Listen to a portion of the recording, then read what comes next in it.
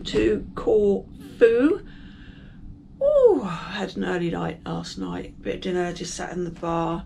Very early night because this morning, one of the only things I don't like about cruising, and there is many as you can probably guess, is that sometimes with the excursions there's some very early mornings. So last night we lost an hour, so we went forward an hour, and I have to meet in the theatre today at 8:15, which is really 7:15, which means getting up at 6:30.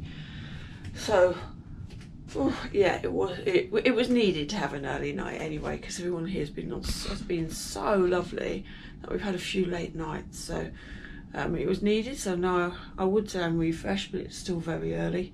Gonna go and have a look what's outside. I think well, I'm pretty sure I know we are. We're next to a Regency 7 Seas. I don't know which one. I'm going to see if we can see. So I'm going to go up on the top, have a look and see what boat that is. Maybe grab a piece of fruit, and then I've got a meet in the theatre at 8:15. We are going today. We're going wine tasting. Well, going to the old town, wandering around Corfu, and then wine tasting. But again, it's just a morning trip, and then this afternoon I've booked the retreat because, as I said, I've never been in it before. So just so mainly for you guys though, that you can see what the retreat's like, because I'm not a sunbather at all, so it probably won't last very long in there, but we'll give it a go. So let's head off. Let's go and see what Regency looks like first. Oh, there she is. Still can't see which she is. She's obviously Regency 7 Seas, but which one I don't know. So that's a smaller, almost pretty much all-inclusive ship. All suites. But they're definitely smaller ships. That's quite a large one for what they call boutiques sailing. Let's have a look.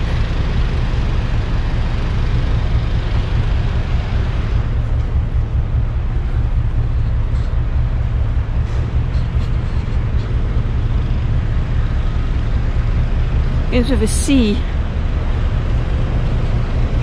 No, it says sevens. I'll have a look when I get off. I do want to give Regency a go. Comment below if you've done Regency and what you think. I'm sure it's a beautiful, lovely experience. I've done Seabourn, which is similar, many years ago. So yeah, another one for the list. Goodness, my list is getting long. Right, let's go grab some fruit. Let's get in the theatre. Let's get this show on the road. First view of Crete. So it is 7 Seas Voyager.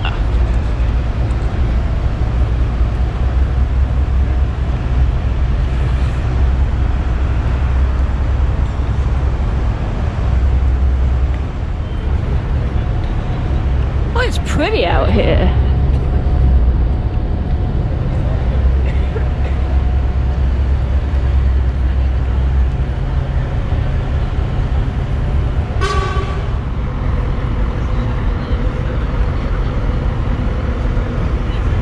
Up. Yeah, green 23. That worked out.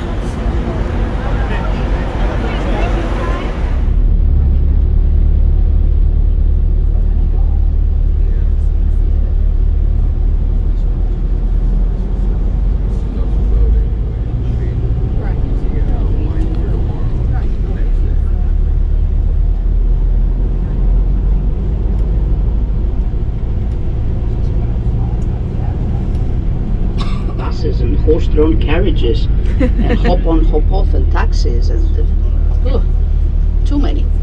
So rather quiet today, but warmer. Well, this we can say. And I mean, we are complaining.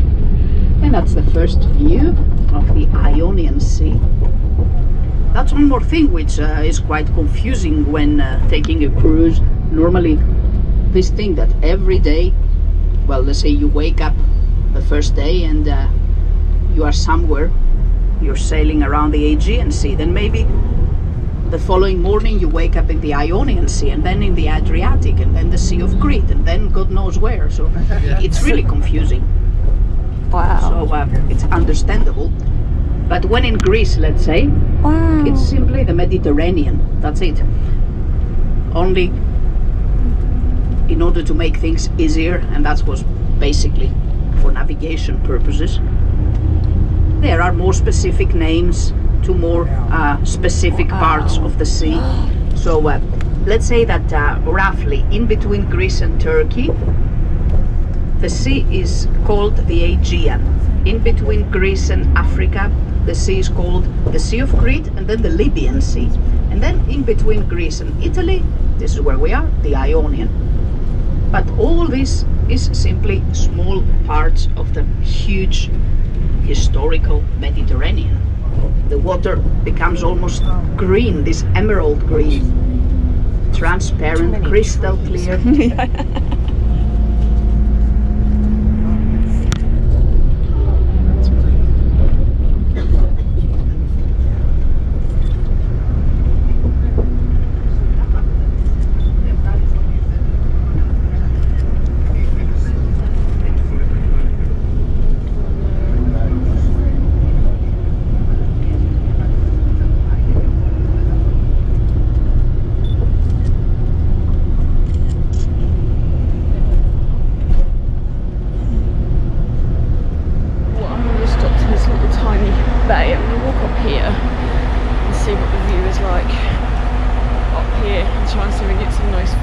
We're only here for like 15-20 minutes, which is nice.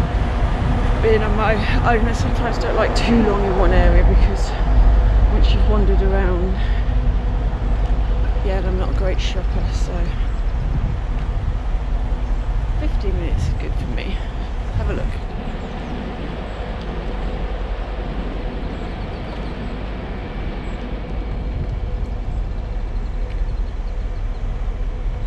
Wow, the water's so clear.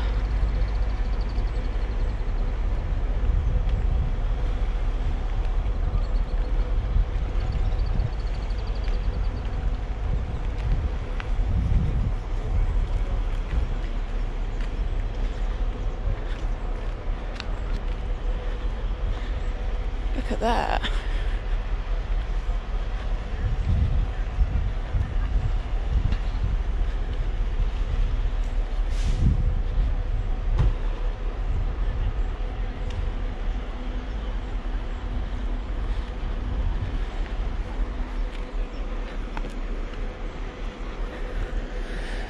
You can literally, it's crystal clear.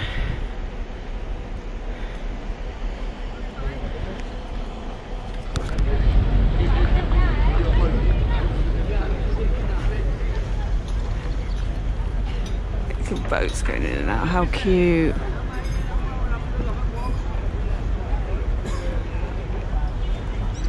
Let's walk around so you can see.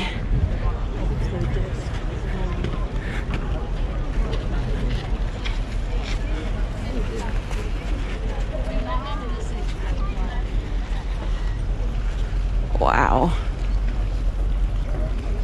it was really pretty as we came in, like going over the hills.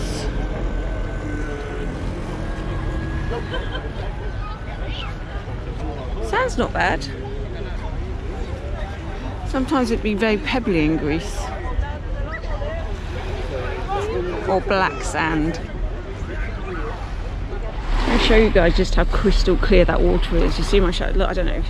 Look at it, just pure, so clean.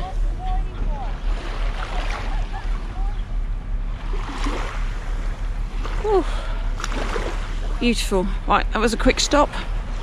Back to the bus. The next wine tasting. Not exactly, it's quite a secret to this place. She tries to keep it really discreet. There's always, of course, the days when she needs to get over one group, but in most cases, this is not the usual, I mean, the really usual tour one would get. So pretty up here, it smells of honeysuckle.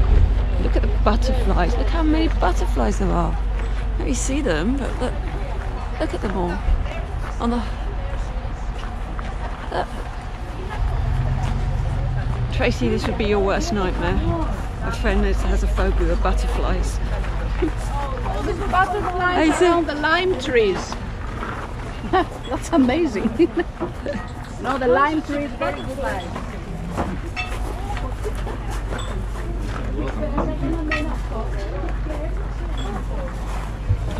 Hello. I like that. So this is tea, cold tea with mint and lime.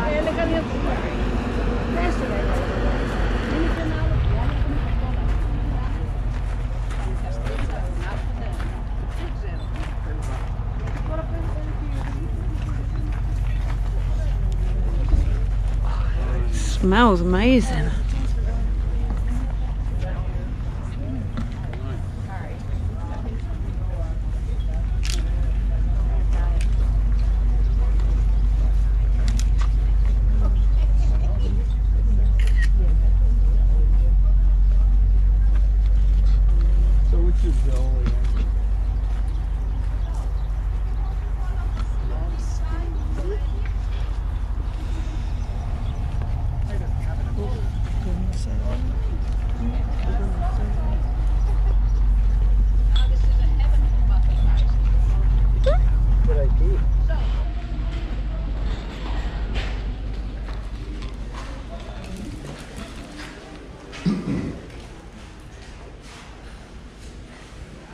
So it's olive oil.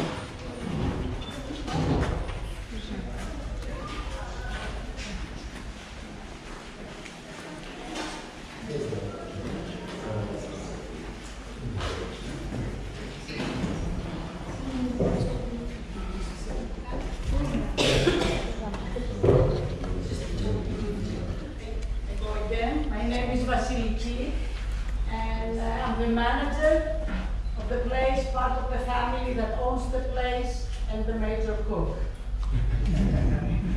The name of the place is Ambelonas. Ambelonas in Greek means vineyard. This place used to be one of the oldest vineyards here in Corfu. It belongs to a family since the 1600s. When part of the family came from Venice, they bought a big area and they were producing wine and olive oil. These two products used to be the major agricultural products of Corfu. Corfu, since the very old days, was exporting these goods to various places around the Mediterranean country, Europe, and to the United States as well. The production of the family was very good.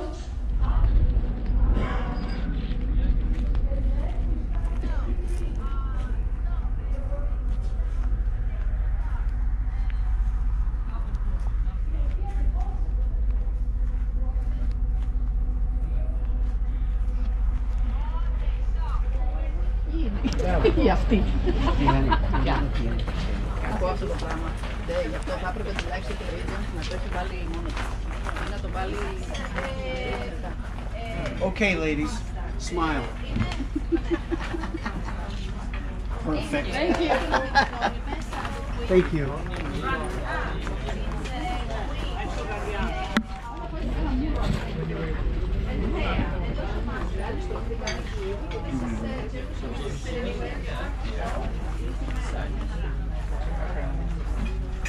Our usual guests, our usual visitors in Corfu, there's two who have become almost Corfiots. One of them, I would say he's almost Greek. I mean, we consider him as a local in a way. It's Tom Hanks. Tom Hanks and his half-Greek wife, Rita Wilson, who have been having property in Greece nearly 15 years now. They visit every year. Tom Hanks, his house is on the island of Antiparos in the Aegean Sea. And they spend a long time there, and a lot of time there. They visit during the Greek Orthodox Easter and back again in the summertime. In Corfu we've got our regular visitor. Normally He's here in the end of June, mid-July, depending, on board of his beautiful private yacht. It looks more like a sailing boat. Steven Spielberg and family, who are visiting every year. So not only we're meeting at 1:15, but if you wanted to get a shuttle bus back, there's a free shuttle bus as well back to the boat, so they'll take us on. She's going to take us on a little walk first. Let's go.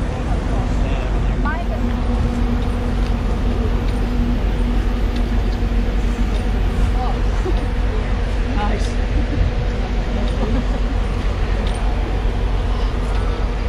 Overlooking the jacarandas.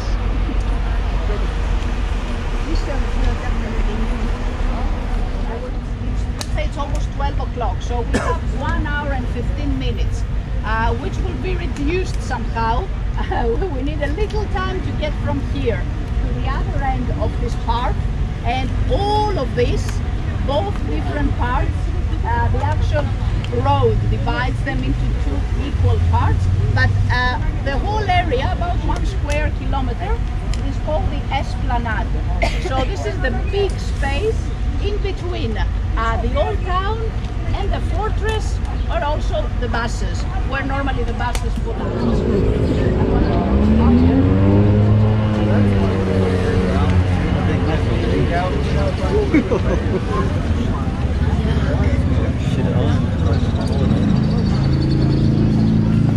I like how they make them do it discreetly though. Sorry.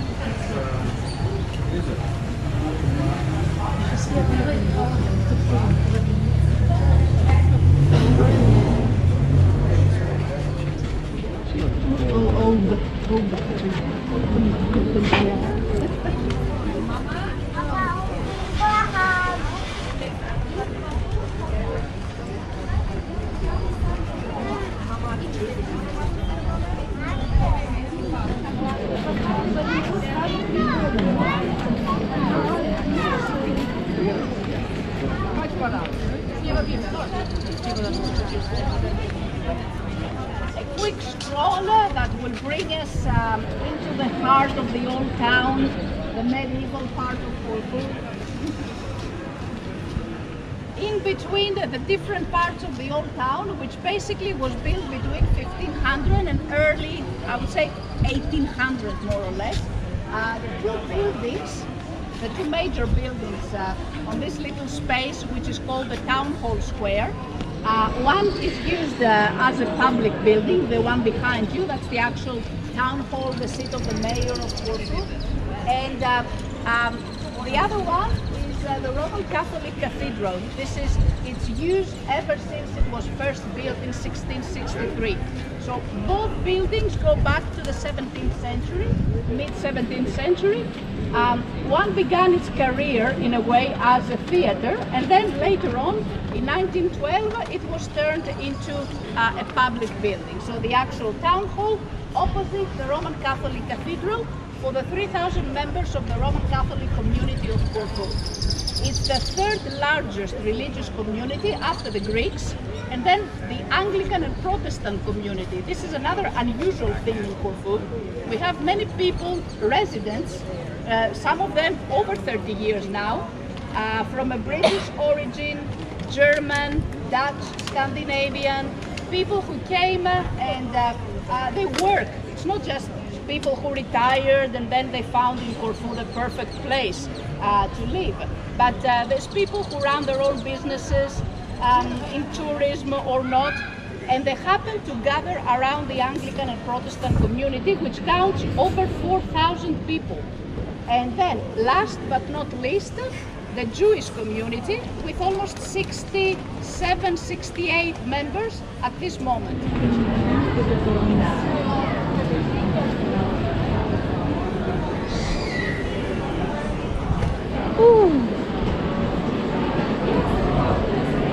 These are all They were nice, weren't I they? don't drink water wine very much. Yeah, but It had no after. It was really smooth. It wasn't. Yeah.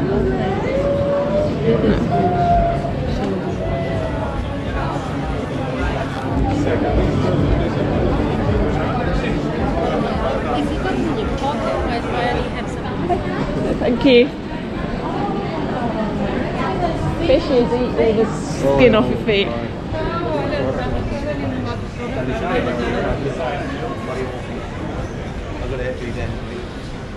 Yeah, you got it. It's stupid, pointless expecting anything else from it.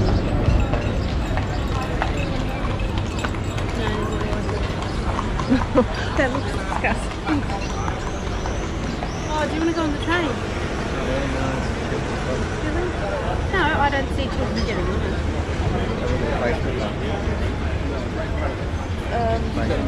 This looks nice, doesn't it? All out here with the like cushions and stuff. It doesn't have children. You're seeing that, but it's not actually. That's a child. That's the child and you seeing it. Little Ditto. Child.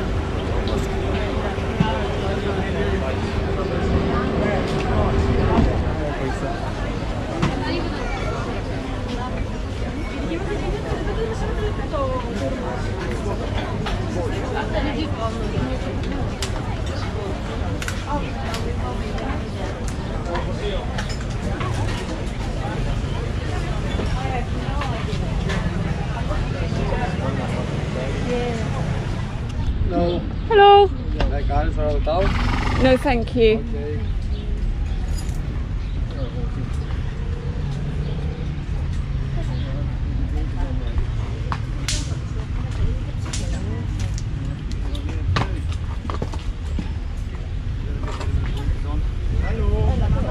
No, thank you.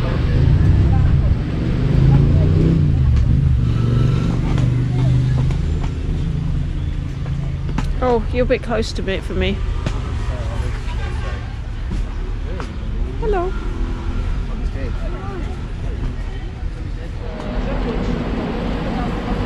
Oh, you're trying to see if there's anything off his skirt. You like a Scotsman's kilt?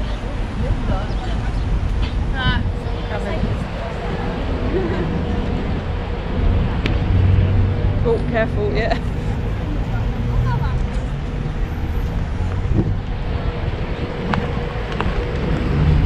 This is going to be in Greek, isn't it? Oh no.